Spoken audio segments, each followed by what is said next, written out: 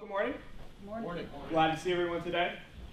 I feel like 2020 was a time for significant trial for most people, to some extent, right? Maybe it was the trial of either worrying about the coronavirus or having the coronavirus. Maybe it was the trial of being locked in your house with your family and you realized you didn't love your family as much as you thought you did. Whatever it may be, I feel like most of us, maybe not everyone in here, but I feel like most of us to some extent went through some sort of trial. And I was no different. The past 15 months, there have been two major trials in my life. The first one, and the one I'm going to talk about today, has been I've had like numerous health problem after numerous health problem. It started I think in like November or so. I had this tooth infection that I had for like 2 or 3 months that I just couldn't afford to fix, and it caused constant pain, and I finally got that fixed. I got extremely sick twice. I don't normally get sick, but I mean, this was the sickest I'd ever been. Kind of believe I had COVID in February, even though people said that wasn't really a thing yet. I mean, I got extremely sick to the point where I couldn't like eat. Like I was sick for a couple days and then it took like 3 weeks to get over it. If some of you remember, I had poison ivy this summer for like a straight month, and I couldn't get rid of that, and that was miserable. Waking up at 3 a.m. in the morning with an itchy body is one of the worst things in the world. I had my chest problem where it was like 6 months of my chest hurting, and at first I thought it could be my heart, and so that caused stress. Then I was in the middle of Target, and I like almost passed out in the middle of the store, which was crazy. And then to top it all off, about a month ago, as many of you know, I got a concussion. And I thought it was better, and now it came back. And so I have something called post-concussion syndrome. So if you may have noticed, you probably didn't notice because I'm usually back there, but I wasn't in the sanctuary because the music is just like blasting into my head. So I was hanging out there. And so it's been health problem after health problem. And there's been two major problems with that. Is one, like I can't play with my kids the way I want to. Like I want to just beat them up and throw them and do what dads do with their kids. But like physically, there's been a lot of preventions for that. And not just that, I haven't been able to work out in the past 15 months for more than a 2-month stretch. Like I haven't been able to work out. And when I don't work out, I don't feel like myself. Like I don't feel like the person that I normally do. And plus I've put on a couple LBs because I haven't been able to work out. And so all that has been such a trial for me and so frustrating. But through this time, there's been one text that has been my go-to text in the Bible. There's been one scripture which has significantly helped me get through all this. And I don't want to over-exaggerate it here, but this scripture has literally been revolutionary in my life in helping me get through the trials that I'm going through. So what we're going to do today is we're going to look at this text, and this text is found in James 1 through 5. And then after that, we're going to circle back around and go to Proverbs to finish up the series. But what we're going to see is this. This is the main idea we're going to see today. Is that God's end goal in your life is to make you more like Jesus. That God's main agenda in your life is to make you more like Jesus. And when you can start to understand that, when you can start to see the world through that lens, it'll change the way you look at life. And it has changed the way that I have looked at trials. And so we're starting James chapter 1, and then we're going to finish up the series of Proverbs this week by looking at Proverbs chapter 1. We're actually going to end where Steve started at. So, James 1 through 5, just 5 short verses here. We're going to go through it verse by verse. It starts out by saying this. James, a servant of God and the Lord Jesus Christ, to the 12 tribes in the dispersion, greetings. So we can read right over this verse, but we see two main things here. The first thing we see is who it's written to, or who it's written by, and the second thing is who it's written to. This is written by a guy named James. And you may remember from our James series, probably a year and a half ago now, that James was the brother of Jesus. The thing about Jesus' family is when Jesus was alive, nobody believed that he was who he said he was. No one believed that he was God. And you would do the same thing, right? If your brother or sister walked up to you and said, hey, I'm God and I'm here to die for the sins of the world, you'd be like, no, you're not. I've seen you grow up. I've seen you get beat up by me in the backyard. I've seen you beat someone else up in the backyard. I've seen you poop. God doesn't poop, right? So you would see that and you would be like, you're not God. And so that's how James felt here, that he wasn't God. But what ends up happening is Jesus dies and then he raises back to life. And when James sees that, he believes that Jesus is who he says he is. And so this is the brother of Jesus who believes that Jesus is who he says he is. And he's writing this to the 12 tribes in the dispersion. So the 12 tribes is, if you have an Old Testament background or understanding, the 12 tribes was what Israel was broken up to, and what James is writing to here is Christians to the new 12 tribes. He's basically saying that we are the new Israel.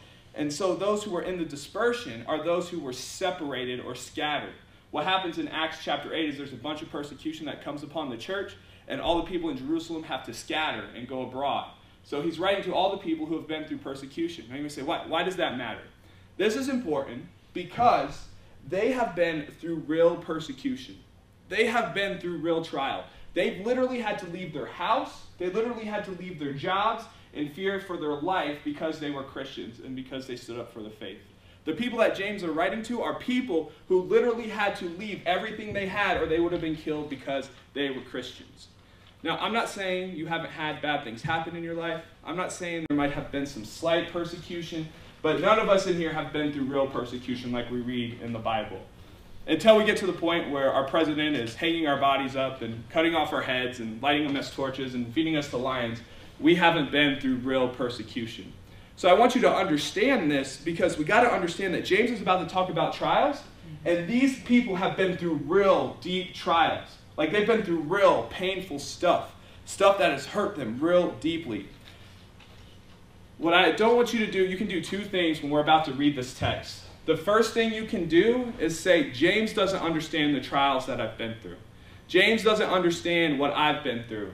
But we see here he's writing to a group of people, including himself, who had to literally flee Jerusalem because he was going to die. If he can say this about himself and say this to these people, the trial that you're going through, which is real and hard and tough, just like my trial, he can speak to that as well.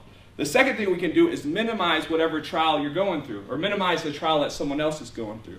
Maybe you're going through something and you feel like it's not that big of a deal compared to what these guys were going through.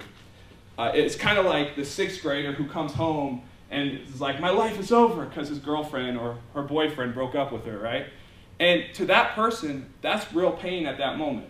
Now, to us, we know that person's going to get over it in a couple days or a couple weeks. But to that person, it's real pain in that moment. And so what we have to understand is whatever trial you're going through, James is speaking to. Whether it's something horribly deep or something maybe as simple as health troubles like I've been having. James is about to speak to that. I want you to think of the trials that you've been going through. And think about the struggles that you've been having. God is literally about to speak towards that in James chapter 1, verse 2 here. So he says this in James 1:2. Count it all joy, my brothers, when you meet trials of various kinds. Now, when we hear this, it can be like, when I'm going through trials, I'm just supposed to be happy, la-di-da, la-di-dee, because everything's good. And that is so hard to say when you're looking at a dead body, right? Like that's so hard to say when you get a diagnosis that is terminal. That is so hard to say when you're looking at something tough and rough. Like have joy. I didn't have joy when I looked at a 5-year-old in a casket because his head got blown off with a shotgun. And I didn't have joy when one of my football players committed suicide and was gone, and his teammates didn't have joy. Like, are we supposed to tell people to have joy in that moment? I think we got to read this verse in context. We got to understand that he's going to tell us why to have joy. He's not telling us to have joy simply because we should be happy in those moments. Because if we act like we're happy all the time, what can happen is we're minimizing people's pain around us. And what can even happen is we can become so delusional that we're minimizing our pain and acting like we don't have any. And so he's not saying just be happy, just have joy just because. He's going to tell us why we should have joy. We can't get to the what before the why. And so there's impossible moments for you to have joy, and you need to acknowledge that. There's impossible moments where you feel pain. So why should we have joy? He lays this out for us in verse 3. He says, for you know that the testing of your faith produces steadfastness. So the first thing we see is we get a definition of what trial is. A trial is the testing of your faith. And the reason we're supposed to have joy is because trial produces steadfastness, or your Bible might say perseverance. So it's kind of like this. So I coach high school football, and I coach freshmen in the weight room. That's kind of my job in the weight room. So I'll coach freshmen, and every year they come into the weight room, and they're miserable at lifting weights, right? They're just horrible. So they do something called a squat. If you know how to squat, which some of you may in the weight room, you're supposed to get the parallel, you're supposed to keep your eyes up, keep your back flat, not hunch over. Every single freshman that comes in and squats, here's what they do. They put the bar across their back, they lean forward, and they go like this. Now, that's horrible for your back. You're not going to get any stronger that way, but almost every single freshman, when they come in, they go like this every single time. And when they bench, it's even worse. They take the bar out in front of them. You're supposed to, when you bench, you're supposed to bring the bar down to your chest. But here's what they do. They lift it off the rack, and they go, 1, 2, 3. That's not getting you any stronger. You need to get a full range of motion to get strength. And clean. Now, when I talk about clean, I'm not talking about like cleaning like this. There's a lift called a clean. So you bring it up, it's all about your hips. You're getting your hips and you're exploding up. And you're supposed to get those elbows out in front of you. Every time they take that bar and they just throw it up like this. And it's horrible. It's bad for them. They got spaghetti arms, right? And they have no idea what they're doing. But if they persevere and they keep going, what ends up happening by the end of their senior year, their form is beautiful. They look good while they're doing it, and they get much stronger. Instead of being able just to bench press 45-pound bar, they're able to bench press 250, 300 pounds if they keep working and persevering. And so that's what happens. As they grow and as they get older, they persevere and they build endurance. And so what James is saying here, when you go through trials, what happens is you have the chance to persevere. You have the chance to endure. So count it all joy, because when you count it all joy, what happens is you end up persevering in endurance, having endurance. So why do we do that? Do we do that for just the sake of steadfastness? Do we do that so we can be tough? No, James is going to tell us why we should persevere here in verse 4. And in verse 4 he says this: "And let steadfastness have its full effect, that you may be perfect and complete, lacking in nothing." I'll read that again. "And let steadfastness have its full effect, that you may be perfect and complete, lacking in nothing." And so what ends up happening is as you persevere, as you endure, as you become more steadfast, you become more perfect. Now, the truth is you won't become perfect until you're in heaven in the full presence of God. But if we could say this a different way, as you persevere, as you become more steadfast, you turn more into the image of Jesus. When trial happens, you have a choice to either persevere or endure. And if you do persevere and endure, that turns you more into the image of Jesus. It makes you more into the image of him. And so what we need to understand is that God's end goal in our life, and even through trial, is that we would look more and more like Jesus. Here's one of the best pieces of advice I'd ever heard in a sermon. He said this, and it's really helped me over the past year and a half or so. God's end goal in your life is not just for you to be happy, but to be holy. God's goal isn't just for you to be happy, but to be holy. Now, I'm not saying he doesn't want you to be happy. I'm not saying that that's not important. But his end goal in your life is for you to become more holy and for you to look more like Jesus. And so God either allows some trials, right, because some things he doesn't send, or he sends some trials into your life to make you more like him, to shape and to mold you more into the image of Jesus. He's trying to make you holy. Now, please don't listen. Please don't hear and say that I'm saying God doesn't want you to be happy, because I feel like he does. It even talks about joy in this text. But his end goal is for you to have more than happiness, but to have a holiness where you reflect the image of Jesus. And then we can take it one step further in verse 5. Verse 5 says this: "If any of you lack wisdom, let him ask God, who gives generously to all without reproach, and it will be given to him." Now, when I've heard this text before, I've often heard people say, just ask God for wisdom and he'll lead you in the right direction. Now, that's true to some extent, but I've been in situations where I've asked God for wisdom and I haven't gotten led in a direction, right? Some of you may ask God for wisdom. Should I take this job or that job? Should I take this path or that path? Should I marry this person or not this person? And there's been times in my life where I've had those situations and I've asked God and I haven't gotten an answer, right? Because this text literally says God will give it to you if you believe. It goes on to talk about if you don't have doubt. What it's talking about is not just general wisdom. What it's actually talking about when you read it in context, it's talking about wisdom and how your trials make you more like Jesus. So what this text is telling us is when we have trials, when we're going through things, we can bring that to God and ask God and say, God, how does this make me more like Jesus? I've never been through a trial and asked God for wisdom in that trial and him not giving me an answer. I'll say it again. I've never been through a trial and asked for wisdom in that trial and God not giving me an answer. Thinking through with my whole health thing, there's been two things even this week where I'm like, God, why is this going on? I don't want this concussion. Please take it away. And there's been numerous things that he has taught me through this and shaped me and molded me into the image of Jesus. One of those things is I was sitting there and I knew I had to do piecemeals on Wednesday. Tuesday was the worst day of the week for my head. And so I knew that I had a really long week ahead, a really long day ahead of me on Wednesday. I was like, God, I don't have the strength to make it through tomorrow. I don't think I can do this tomorrow with the way my head's hurting and how frustrated I am. I don't think I can make it through it. And then I was thinking about how I had to go to the doctors and drive to Monticello, and then I was like, man, I got to eat lunch with Steve Royce. That's not going to be fun. I'm just kidding. That was actually the best part of my day, Steve. And I was thinking about how I was going to have to drive all over and then go to football to end the day. I was like, I can't do this.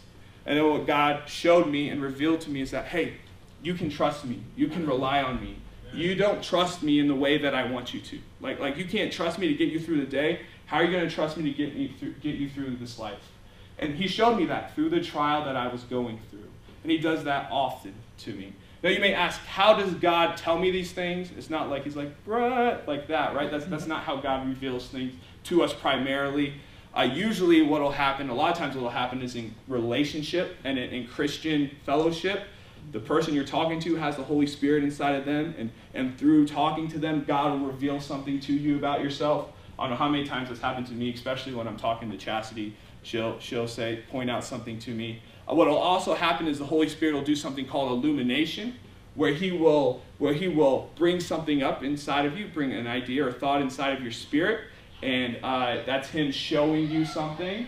And so God does this in multiple ways, but usually not through like a voice. But God will reveal to you, hey, here's how I'm trying to make you more like Jesus. Here's how I'm trying to shape and change and mold you. If you remembered, I'm going to talk about some here.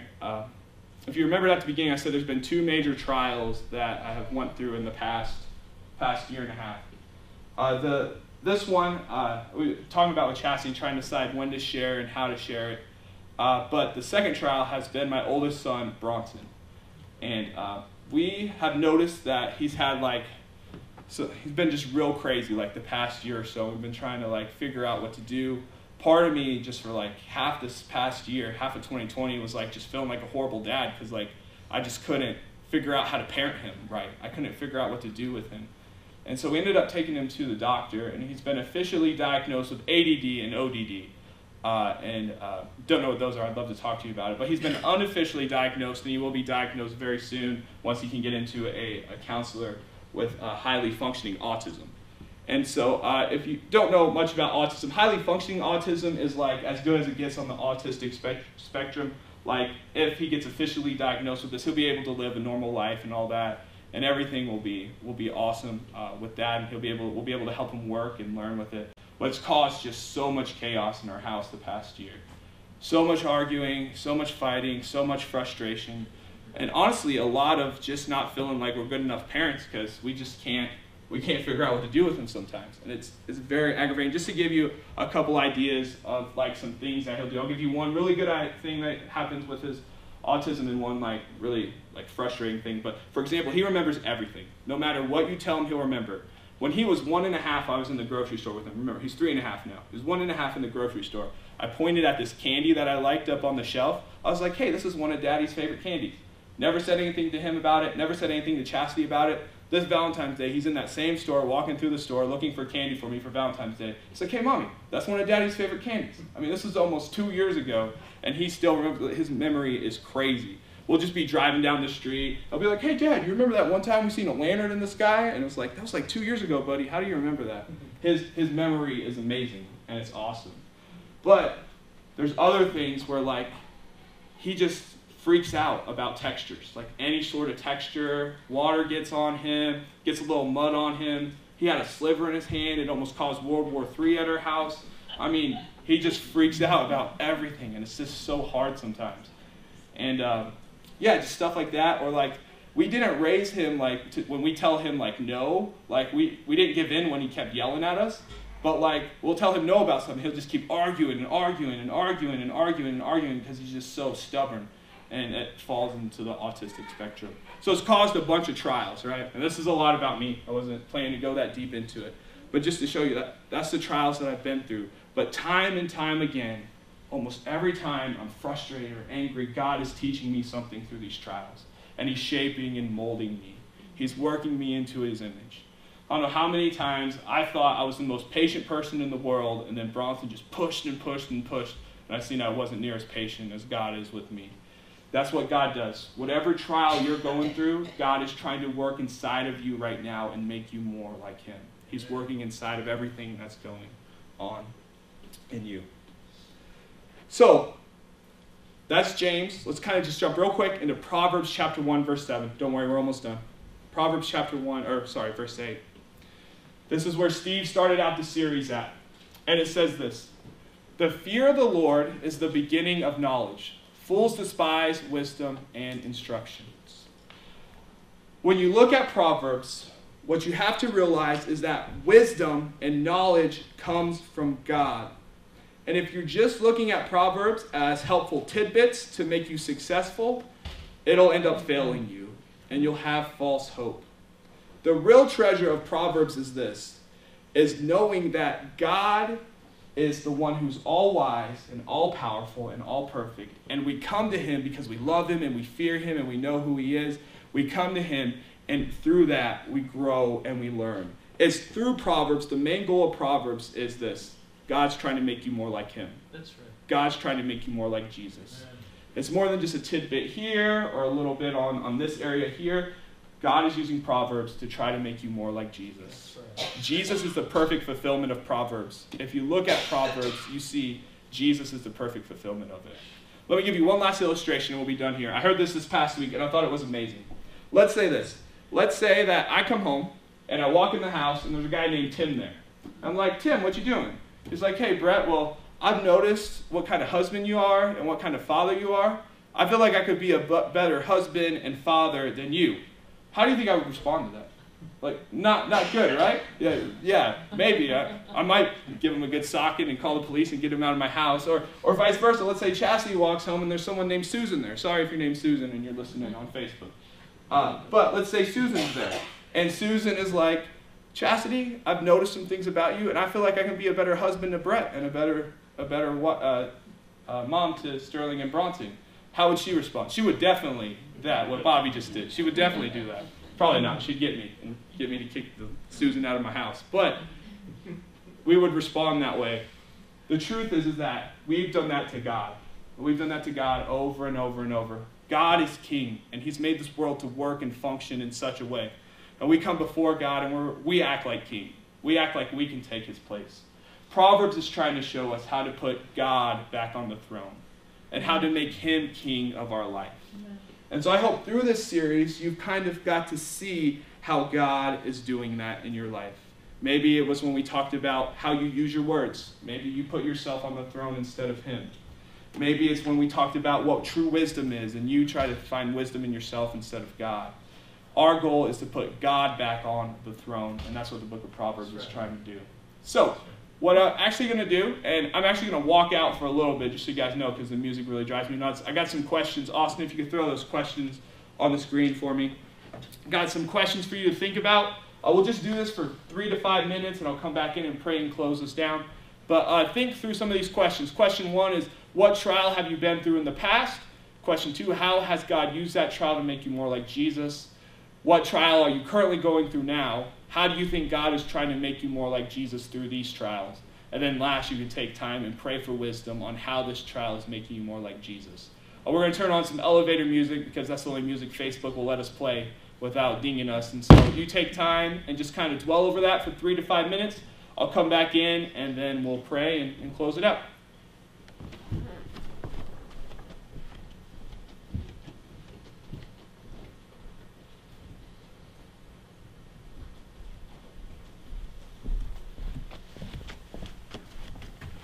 So I hope you got some time there to talk to God, kind of process what your trials what are happening with your trials and how God is working inside of you. A couple quick announcements. First one is we have Tween Group this Wednesday, so we will have this Wednesday, as well as Bob mentioned earlier.